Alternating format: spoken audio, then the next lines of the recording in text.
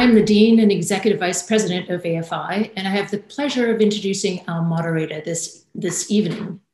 His first movie, Medicine for Melancholy, was hailed as one of the best films of 2009 and received several Independent Spirit and Gotham Award nominations. What is it that people say about his second film? Well, in this case, his second film was Moonlight, which went on to win an award or two, including an Academy Award for Best Picture, as well as the Adapted Screenplay Award with Terrell Alvin McCraney. 8 Academy Award nominations, 10 Broadcast Critics' Choice Award nominations, 6 Golden Globe nominations, which also won Best Picture, and 4 BAFTA nominations, among many other accolades. His third film, the adaptation of James Baldwin's If Beale Street Could Talk, went on to receive 3 Academy Award nominations and won Best Picture at the Independent Spirit Awards. Jenkins also received the Independent Spirit Award for Best Director for that film. So what does the future hold for this remarkable storyteller? Jenkins' next feature film projects include a follow-up to The Lion King and a biopic of famed choreographer Alvin Ailey. And I noticed that you're also developing an adaptation of the documentary Virunga, which is such a compelling subject and a wonderful film. Aside from all the television work that you do, so I am honored to introduce someone who also cares about uplifting other filmmakers, as he has been to the AFI campus with his last 2 films to share his wisdom, and he is here today to support Really Love. Please welcome Barry Jenkins. Hey, how y'all doing? It's an honor and a pleasure to be here to help Angel introduce this wonderful film to the world. I'm not a professional moderator or nothing like that, so I'm gonna just get on with it. I've seen this film many times over the last few months, paid a visit to the script and all those things, and really loved watching Angel grow through the process of making it. And so it is my sincere pleasure and honor to introduce the co-writer and director of Really Love, Angel Kristi Williams, and his beautiful stars, Kofi Siriboe and Yootha Wong-Loi-Sing. So I'm here, man, just to facilitate the conversation, but how y'all doing? I'm well. Thank you for having me. Great. Yes. Such an honor. Thank you for moderating this Q&A. Yeah, my pleasure. A little bit awkward, obviously, with the social distancing and all this other stuff, but it's such a warm film, so hopefully we can channel that warmth into this discussion. Angel, I just want to start. Just take me to the genesis of the project. How did Really Love begin? How did it come into existence? Yeah, so first of all, thank you, Barry. It's an honor to have you, especially, your body of work is there's so much love. And so it's a privilege to be in conversation with you about the film. The genesis, wow. I met Felicia Pride in 2015. It's 5 years ago now. She's also from Baltimore, and we have a mutual friend that just thought that we should meet. She had just moved to LA, and we met each other at a barbecue, and she was a novelist, and we started talking, and she said that she had written her first screenplay and that she was looking for a director to attach to it. And so I asked her, what was it about? And she said, well, it's a love story. And she described it as a Love Jones meets Blue Valentine set in DC. And I was just like, that sounds dope. Like, I want to read it. So she shared the script with me. I sent her my short films, and I remember reading the film in one sitting. And, it's like one of those scripts, Barry, that it's hard to find writers who share your sensibility. But when I read it, I was just like, wow, I wish that I would have written it. Like, it was just, I heard the characters talking. I knew the place. It was just so familiar.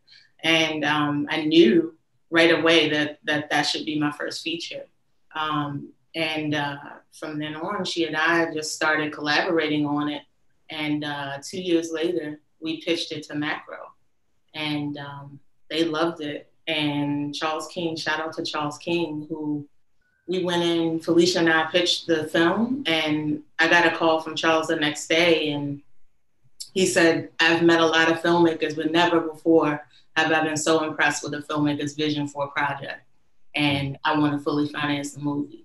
And we shot the movie in the summer of 2018. And so here we are. Dope.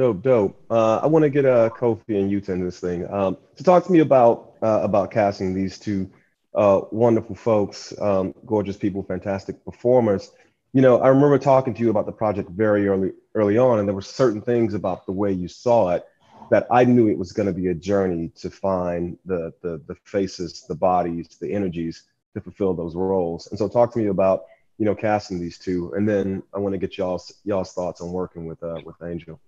Yeah, so it's funny, right? Because I had this Excel spreadsheet, and Kofi was like at the top of the list, but originally our shoot dates conflicted with his Queen Sugar schedule, so it was just like not in the cards. And then as production would have it, our schedule pushed, and so all of a sudden he became available, and he came out to LA.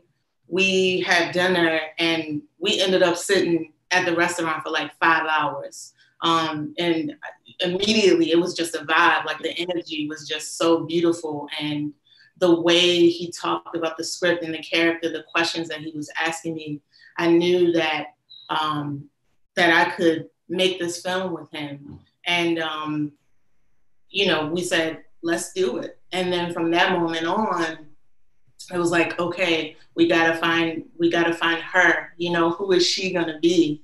And I met so many beautiful actors. But my casting director, Kim Coleman, she sent a tape to me, and you know, the subject was just like Yootha Wong-Loi-Sing, right? And I had never heard of her, but my casting director had just casted her in Love Is, and I watched the tape. I was sitting in my Jeep and I watched the tape, and I remember thinking, oh my God, like, who is this? I have to meet her. And we met literally, I think 2 days later, and I brought her and Kofi in the room. And I remember they did like one take of a scene, and I turned around and looked at my producers, and they were all mesmerized. And we left the casting director's office that day, and we were like, we found our Stevie. So, you know, it was pretty magical how it all came together, honestly. But I think I and everyone knew when we saw them together that they were our Isaiah and Stevie. Cool. Yes. And so you took Kofi, whichever one y'all want to take it. Tell me a little bit about playing Isaiah, playing Stevie. Playing Stevie was such an amazing privilege, such an honor, because this is one of those roles, one of those parts where you can like fully dive into it, like a meaty character. Angel was mentioning how the taping went, but before that, I actually taped for another character. But I remember reading the script for the first time, and you know, when you're reading a script and you're already like, okay, this is beautiful. I want to be part of it, one way or another. And the part that I was auditioning for was initially not even Stevie's, but I remember reading it and I was like, Stevie. And I had to let it go at that point because I had to focus on the part that I was auditioning for. But something drew me to Stevie in a way that was very mesmerizing. So when I heard that I could actually audition for Stevie's part, I was excited, and I was like, you know, this is go time. This is what I asked for, in silence, but I asked for it. And yeah, I felt very grateful to be able to play such a beautiful role, such a layered woman. So yeah, that's how I felt initially about playing the part. And then we actually started shooting it, and it just got bigger and more intense and more than I could have hoped for. So it's like, you know, one of those parts that will stick forever, pretty sure. Kofi? Man, I echo her sentiments. With Isaiah, I feel like I really related to his journey at the time. Like I felt like his story of discovery, finding himself through a success, and you know, just the love element, just the romance. I call him a hopeful romantic. You know, I feel like he was in love with life, and you know, he was in love with his art, he was in love with his people, and just that journey of trying to blend all of it. It just felt so real and so tangible and so relatable. And Angel, her vision, she got me with the music. I was like, what the soundtrack sound like? Like, you gotta tell me what the vibe is. Like, what? And she sent me a Spotify playlist, and it was called Isaiah. And there was one for the film. And to this day, if I just want to get in the vibe or I want to feel a certain type of way, I put on those playlists.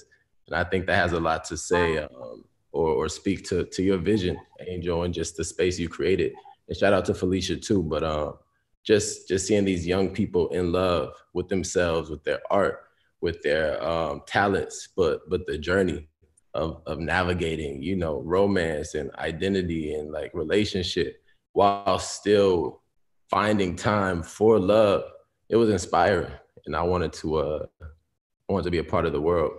Yeah, it's an interesting performance, man. I'm gonna kind of put myself on blast a little bit because something about the way you played him reminded me of me maybe at an earlier stage of my life. And what I mean by that is, you know, I was dating someone, and this person said, "I don't understand you because when I see your work, I see that you have access to all these emotions, but you don't yourself, you know, display those emotions or allow yourself to feel those emotions in your actual life."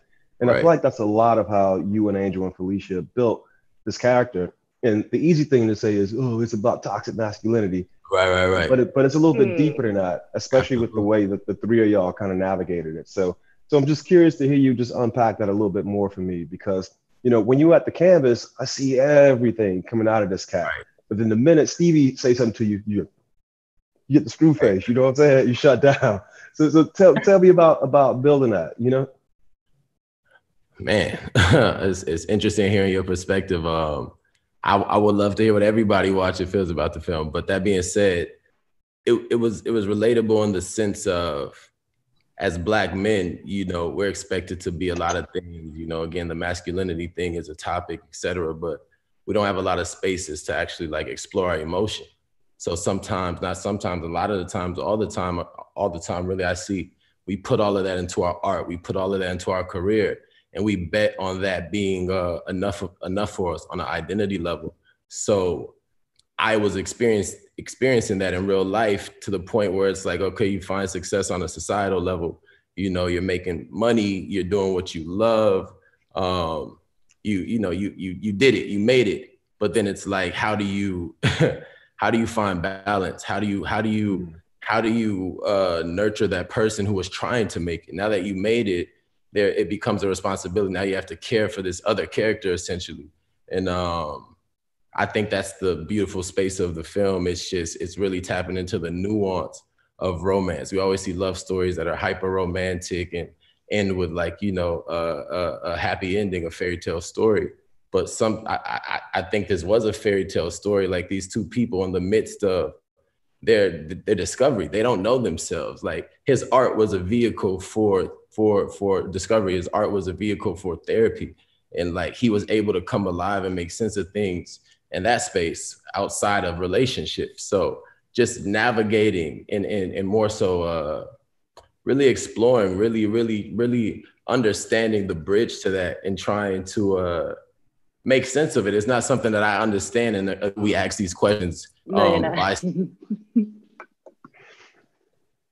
But the frame is real cool though. Again, the... when it comes to these, man, all bets are off. We can hear you, but you froze like this for a second, Kofi. I was about to say, it's like the perfect pose. Yeah, it was like.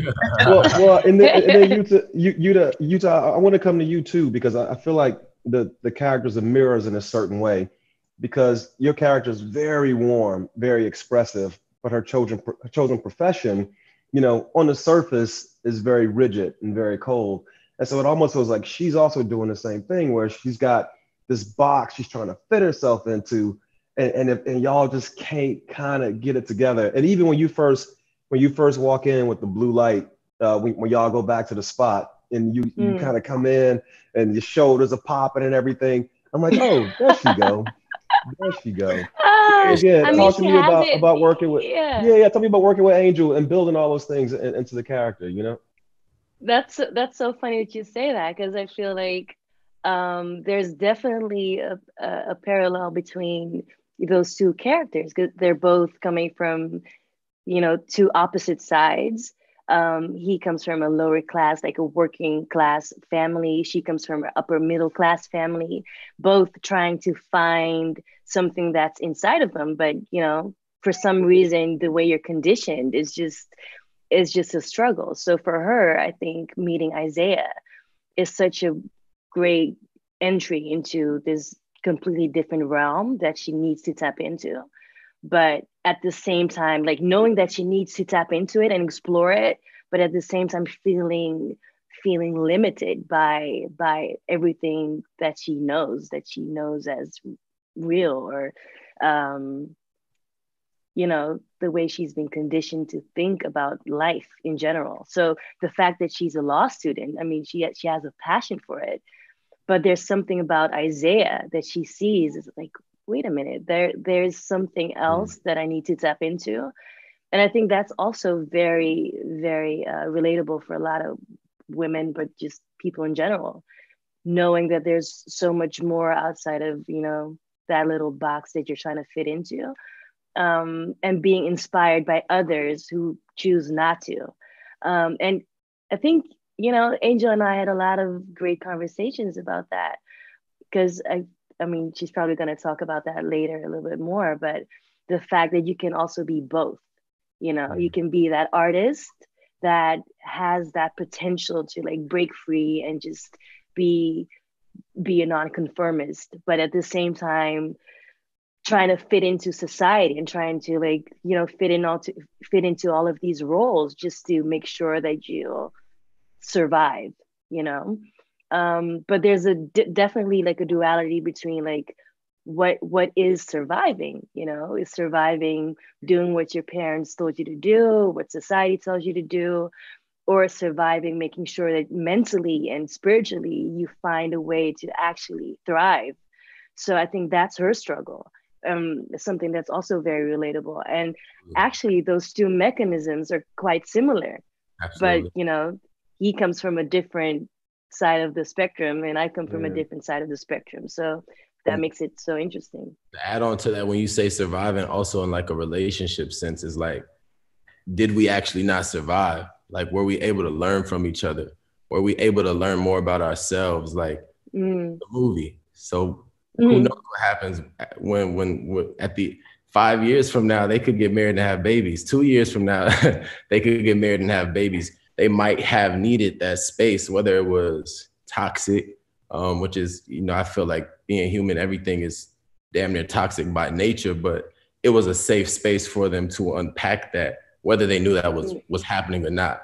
And that's the beautiful part about seeing them at the phase that they were when we were introduced to them throughout where we got to experience them, you know. Yeah, I think that they, you know, their relationship, they create a space for each other to grow, you know what I mean? And I think for me, this love story was always about those loves that you never forget, you know, whether you end up together, you get married or not, it's always someone who makes this indelible mark on your life for the better, you know what I mean? Someone that you'll never forget. Yeah. I wanna shift a little bit because y'all warmed up. I'm gonna throw the grenade at y'all now. Because Angel, I remember when we before you went off to make the film, we were talking about it, and I remember you were saying there's something very particular about this movie that was important to you.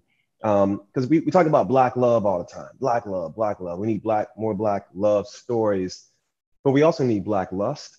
You know. We also need carnality, Black sex. And I think that the Black love, we're getting that in places. And I even have a friend who comes at me about my work, which is, your work is lovely, Barry, but where's the lust? You know what I mean? Where's the heat? And I feel like the way Black bodies interact is a very important element of this love story.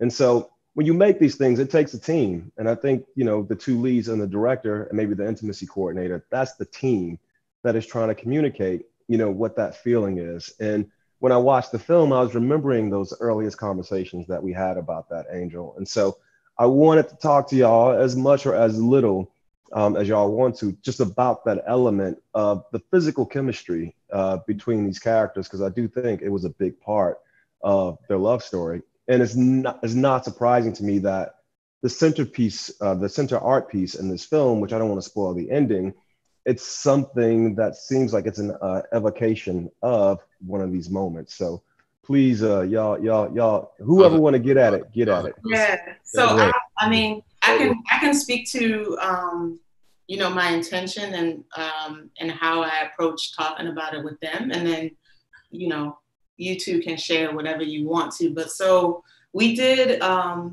lot of chakra work, and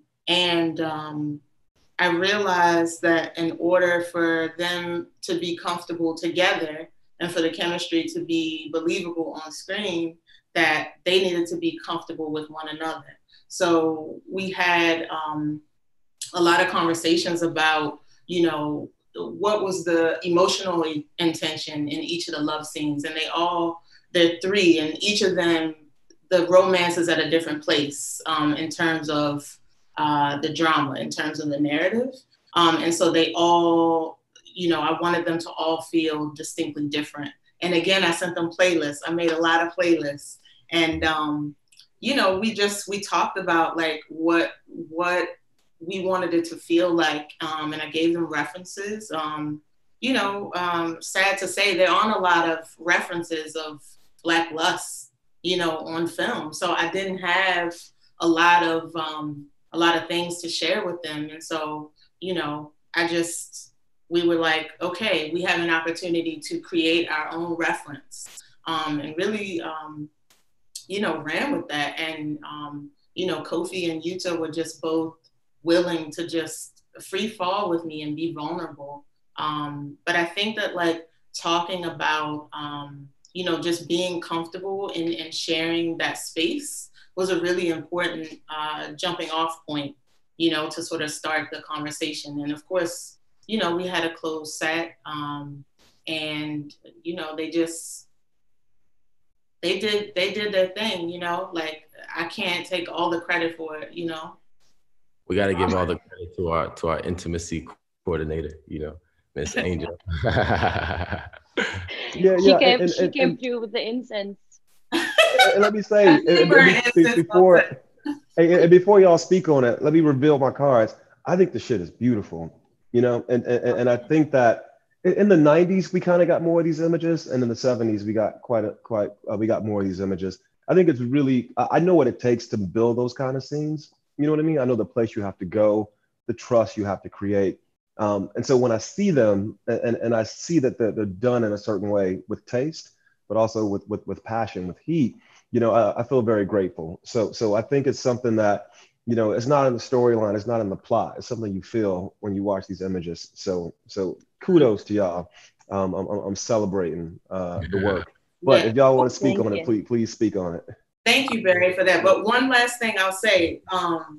So Gina Prince Bythewood was the one who told me, she said, shoot the love scenes in the beginning of the schedule. And because I had plans to put them, you know, at the end when they get comfortable. She said, no, you got to do those first. The chemistry is real. If you put them at the end, they're going to be thinking about it the whole shoot. And that was some of the best advice that I got in terms of like how to approach those. So we shot the second love scene in the film on day 3 of the schedule. Yeah, okay. I was like, what? I'll say, right, from an artist perspective, it was really again trusting the space and being open to discovery, you know, and being used as a vessel, because with something like that, the last thing you want to do is create a simulation. What I think he's trying to say is that we both really were adamant in trying to create the intimacy in a way that it's not necessarily creating it, you know, where, you know, the only way you can truly feel it is if it's authentic in a way, you know.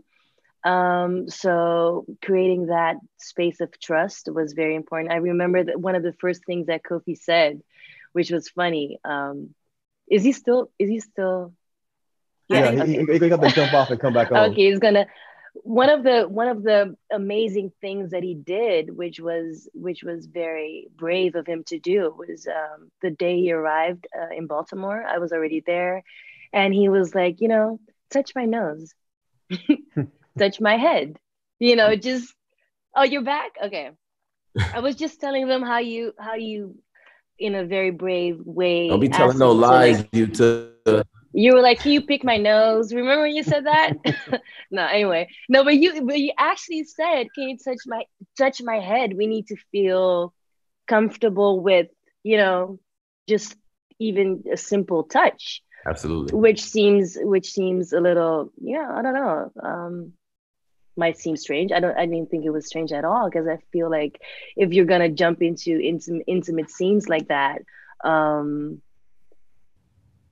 it needs to feel comfortable. These are this is the heartbeat of the film, I believe. Like if you don't believe the intimate scenes, how else are you gonna believe this entire relationship? So I'm just to echo what you're saying. You're like, Barry, I feel like you're very used to like slowing down. Like with us, it's like it always has to be fast, it always has to be grand, it always has to be big. We're always jumping to those moments and like, implying certain things, and again, kind of getting away from the simplicity of how dope Black people are when they're doing nothing, and like even in love and romance, we were able to build the trust by finding permission and like really breaking down the steps that it takes to like actually make that connection in real life, So just because we're making a film, it doesn't mean that you get to bypass what this really is. And we're connecting on a spiritual level, whether it's simulated or not. It's like that's the process of permission, of taking our time, really easing into something, and not by being cautious, but by honoring it, by actually valuing the space. And like, we took our time, and shout out to Angel again for like orchestrating that. But I know for me, like, I don't like when we rush, I don't like moving too fast. So like, it's really important to sink in, really, really plant your feet in it. And I felt like it was a rooted experience. It wasn't a carry, it wasn't about this, what are people gonna think? It's like, what are people gonna feel? What are people gonna take away from this outside of even their conscious, like subconsciously, what images are we putting out there? And like Angel said, there's not a lot to even reference or pull from, which is sad. It's very sad, but it's also an honor to be able to be a part of that. You know what I'm saying? So definitely. Word. Hey, Angel, they telling me we got 3 minutes to wrap. Now they're saying 1 minute to wrap. I got so much shit I want to talk about. I want to talk about the color correction. I want to talk about filming in the DMV. And being from the DMV, but I'm gonna just kick it to you. Whatever you want to talk about as the outro. Is your creation. We all here. Yeah. For you, boss lady. I mean, I just want to. This film, it's more than I even imagined it to be, and I couldn't have made it without a team of incredible collaborators. You know what I mean? From the cinematography, shout out to Sean. Sean Peters, my costume designer, Cairo, Kim Coleman, who put this incredible ensemble together, the entire cast, like, we just felt like family, and just every element was so beautiful. Production design, the artists who created all the work, Gerald Lavelle, my producing team, Charles King, Macro, Mel Jones, Aaliyah Williams, Kim Raw, it was a team effort, and everybody was just aligned, like there was not one person on this project that wasn't in love with what we were trying to do. And I think, myself and everybody involved just felt that the whole time. He's pouring drinks now. Is that champagne? Oh. Uh-oh. Here we go. I wish I could have some. All right.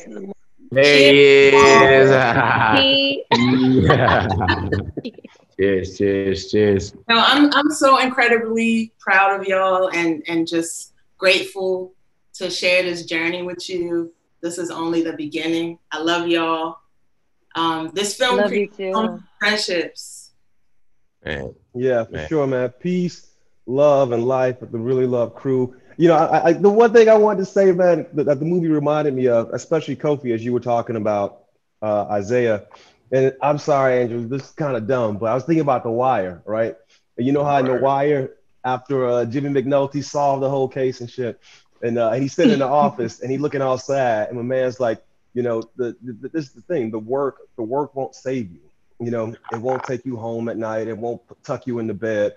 And I feel like the passion between these two characters, as Kofi was saying about Isaiah, he has to realize the work won't save him. You know, he's still got to do the work to sort of like save himself, you know, before Stevie can also save him. It's why I think at the end, oh, and you kind of told on yourself, Angel, you used the word her at the end, because I do think this film is about you as it is about anybody else. And that last image, when we cut to that card, I always see you in it. So respect to y'all. Just such a beautiful job. Thank you, AFI, for hosting the world premiere. Absolutely. And anybody out there who saw the film, please tell a friend, tell a friend. Thank you guys for watching. Tell a friend. Thank you so much. Yes, thank you guys for watching. Be more, stand up. All the way up. All the way up. Yes, indeed. Cheers, y'all. Cheers, man. Thank you, Cheers. Barry. Congrats. Congrats.